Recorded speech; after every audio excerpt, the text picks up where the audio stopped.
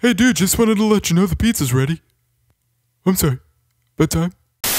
Oh, well, not quite sure I agree with this design. Holy crap, I look like a woman. So, what about Sheikah? Well, everybody last time complained about how she was a girl, so I... Hi, everybody!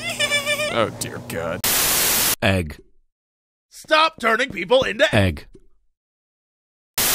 Hey, excuse me, do you have the time? Yeah, sure. It's, half past. Alright, let's roll. Alright, let's roll the dice. None of that matters. Okay, so what are we starting with? Well, I'm glad you asked.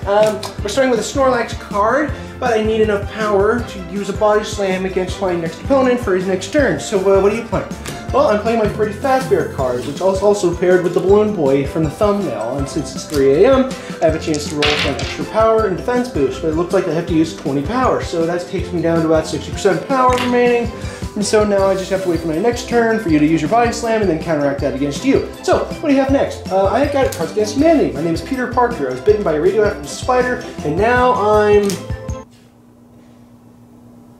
Okay, that's actually kind of funny. But you see, the furry among us has triggered the imposter to come by and steal your furry card. And so now I can use that whenever you play another card from Cards Against Humanity again, even though this is only the family edition, but who cares about that? Oh, but you see, that has triggered my Richter Belmont over here.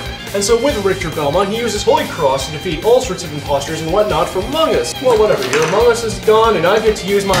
That was easy. Wait. Pierce-a-Buck!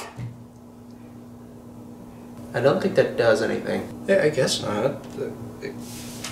Okay. Oh, I see a new competitor has entered the ring. So, I bring Mario with a gun. Which knocks out your Richter Belmont. Which now leads us to the Uno player. What do you've got?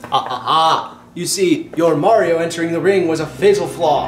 So let's move him over here for a sec. And so since we're on a blue ground, we get to play a blue reverse card. But since we're also red, we're playing a red reverse card. And since Snorlax is yellow, here's yellow, and since we got a green, we've reversed all of this back to normal, and so taking all these and combining them together, the no you. And so now your Mario's negated, the easy button's taken out of here, power plays, all out, Freddy's gone, and all of this, yada yada, but we're back to the Snorlax since he was already charging up the first round, so what do you have?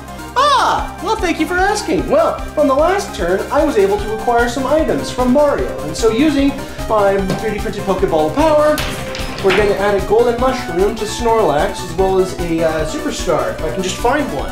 With this, I get to play my golden mushroom and my superstar to Snorlax and turn Snorlax into a Snorlax GX. But we're not done yet. Using my other Mega Mushroom, we get to play the ultimate card. We get to evolve Snorlax GX into Snorlax GX!